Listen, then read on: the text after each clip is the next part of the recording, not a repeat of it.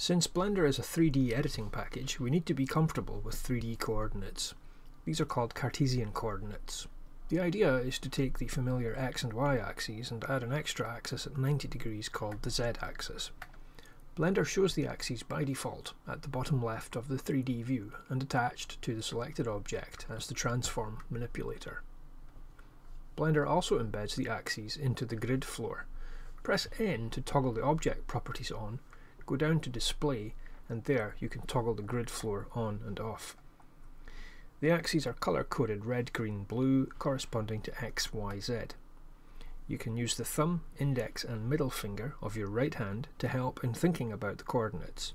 With your right hand palm up, put your thumb out to the right, index finger pointing forward and middle finger straight up. Each finger is at 90 degrees to the plane made by the other two. X is your thumb, Y is the index finger, and Z is the middle finger.